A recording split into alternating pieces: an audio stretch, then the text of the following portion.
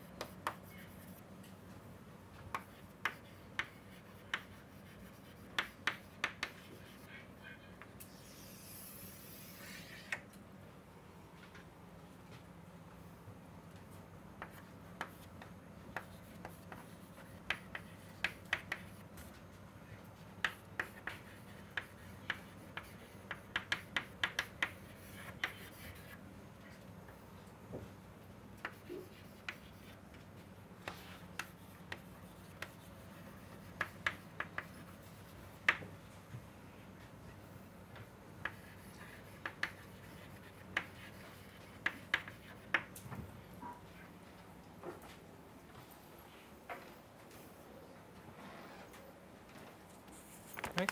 So, I am going to say that there are two goals to us. We want to estimate the parameter values, right, that best explain some given data to us, right. We already looked at this in the context of logistic regression, right. So, we assumed some kind of a model that was generating the data, and then we estimated the parameters of the model that somehow best explains the data, right, and we used the notion of a likelihood, right. We are just going to look at it again little in detail and then go on and look at a couple of other ways of doing parameter estimation. The second thing we look, second problem that we are interested in is essentially calculating the probability of new observations given the old training data.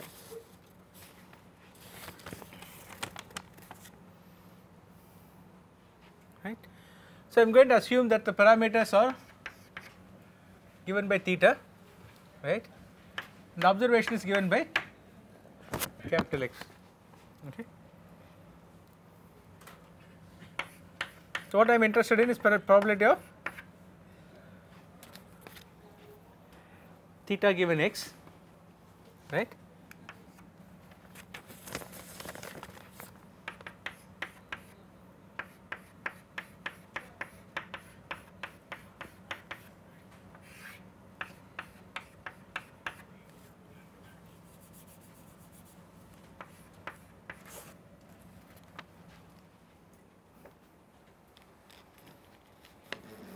That is all familiar Bayes rule.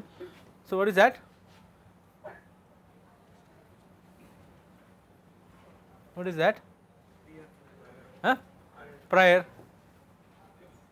Evidence. Posterior. Likelihood. Likelihood. Okay. Huh? Likelihood, right. So, we already looked at it. So,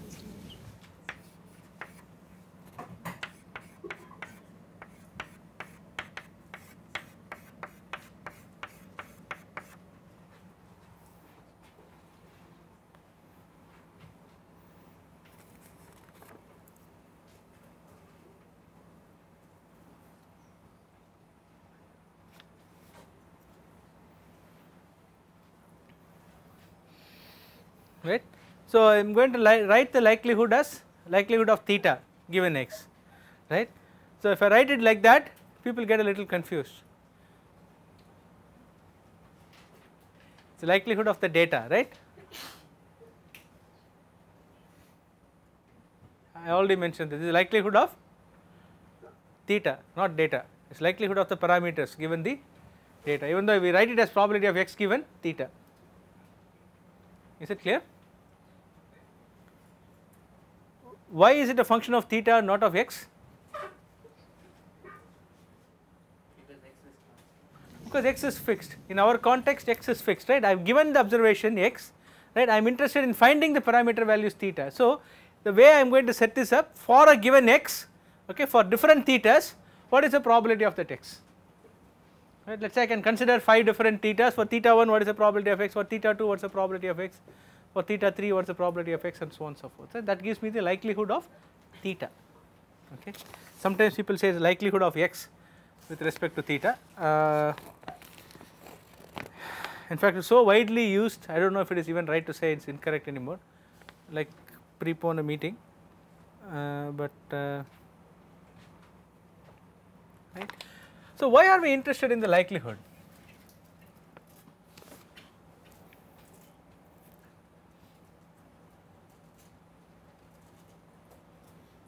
Why are we interested in the likelihood?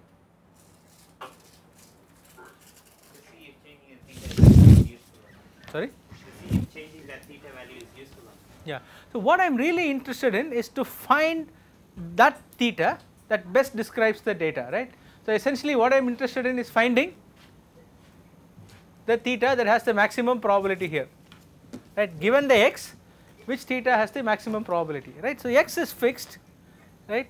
So this does not matter, and if I really do not have any information about what theta is the best theta to start off with, right, this is also irrelevant because it will be the same for all the theta, correct. So if I want to maximize p of theta given x, all I need to do is maximize p of x given theta, because this is constant, that will also be constant across all theta, right. So it is enough if I look at the likelihood, right. So if I make an assumption that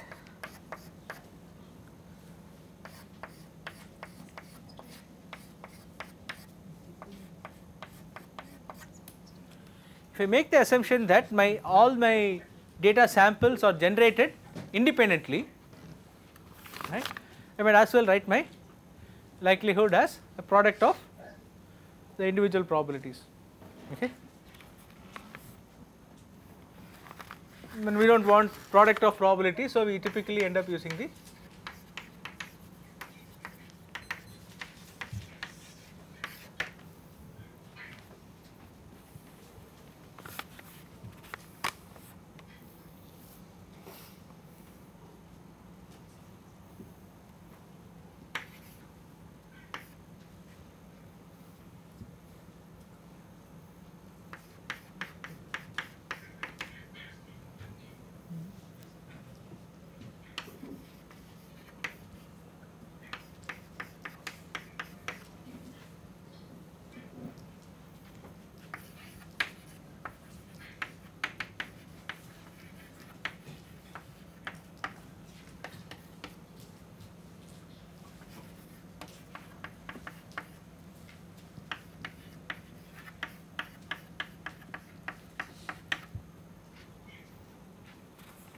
okay.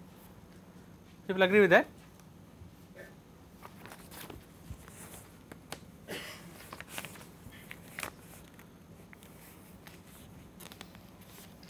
Right.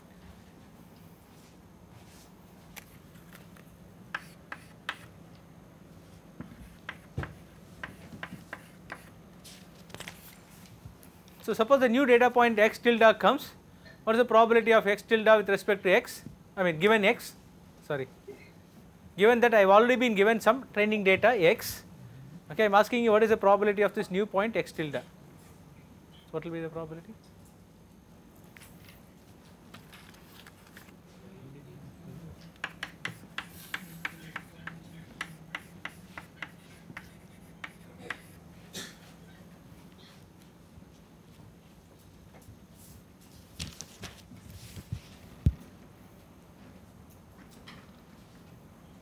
Right.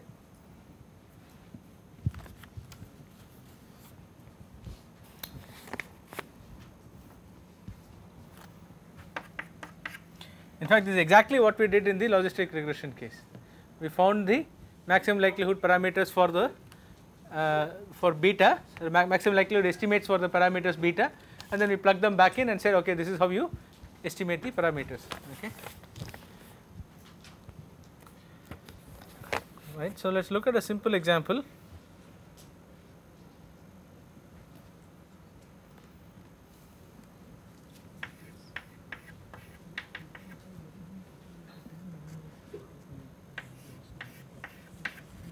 Let's consider the simple coin tossing experiment, right.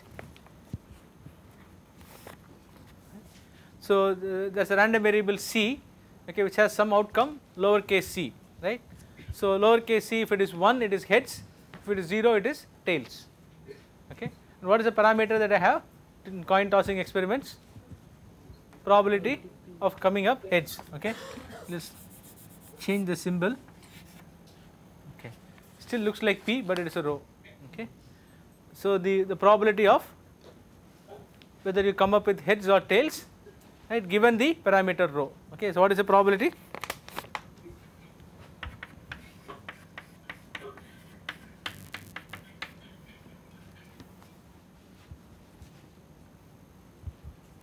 That should also look familiar, we already saw that, right, in the context of class label being 1 and class label being 0, right, and the probability of coming up class 1 versus probability of coming up class 0, right, just like heads and tails now. Right, the probability of coming up heads, well, rho power c is the, well, if it is 1 then it is rho, if it is 0 which is tails, it is 1 minus rho, okay. So, this is the expression in simplified form, otherwise I would have written, I would have to write it as rho if c equal to 1, 1 minus rho if c equal to 0, right. Instead of that I can write this using a selection function like that, okay. So, what is this probability density called?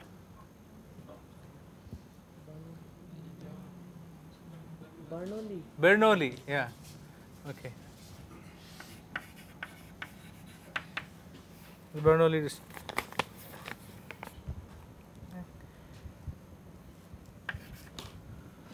So, what is the likelihood going to look like?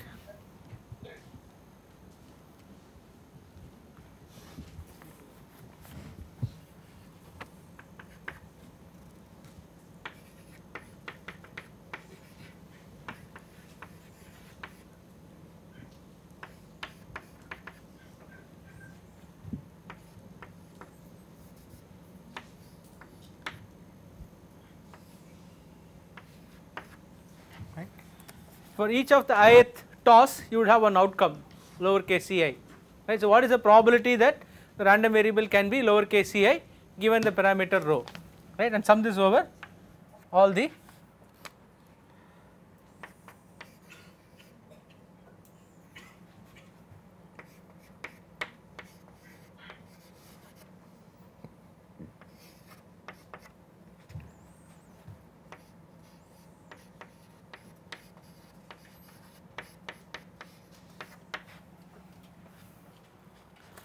right. So, there are n1 times heads has occurred, let us say, and n0 times tails has occurred, right. Then I can simplify this summation as n1 times log rho plus n0 times log 1 minus rho,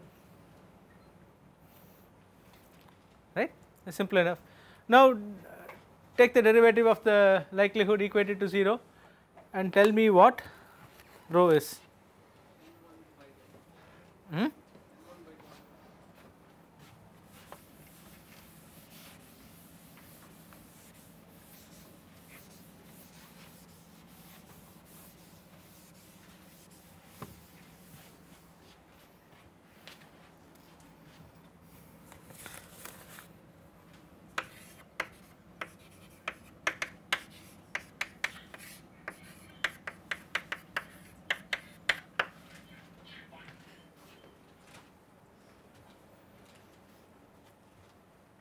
Right.